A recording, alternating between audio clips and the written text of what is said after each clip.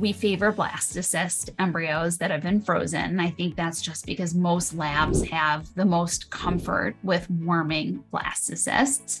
Many cleavage stage embryos, which are frozen on day 3, don't do well when frozen and surviving the warming. And so I think most labs would feel much more comfortable warming a blastocyst. The difference in blastocyst expansion comes into play when we determine which embryos we're going to be selecting first for transfer.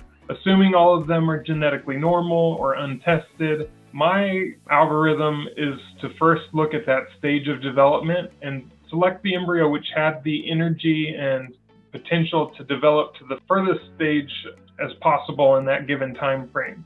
So from the day 5 embryos, if we had a fully hatched blastocyst, I'd be selecting the 6s over the 5s, over the 4s, over the 3s.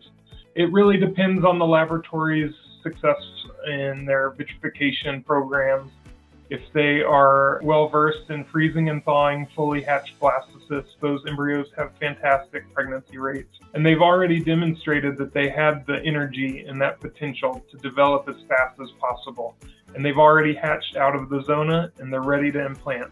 Pre-implantation genetic testing, or PGT-A for aneuploidy, or for the correct number of chromosomes, is most highly indicated for patients who are 38 and older. And that's because the number of chromosome abnormalities markedly increases with advancing female age.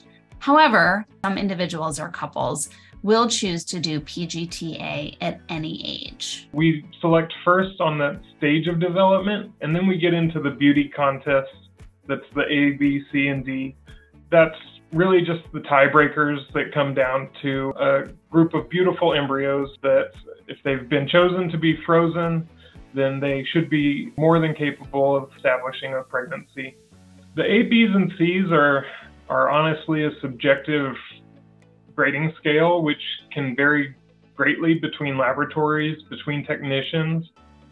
We do a lot of quality control and training to make sure that within our systems that the grading is consistent and accurate between techs and between labs. But depending on their protocols, they could be grading nearly everything A, as in it's a beautiful embryo and it has an inner cell mass, a trophectoderm, it will have reproductive potential. And so we're going to be very optimistic. Other labs will call very few things A's and save that for textbook perfect and grade the majority of embryos as B's, saving C's to describe the borderline embryos. There's really no way to tell without looking at protocols or speaking directly with the laboratory. But in general, A's and B's should have very strong confidence, and C's comes down to that conversation with your laboratory.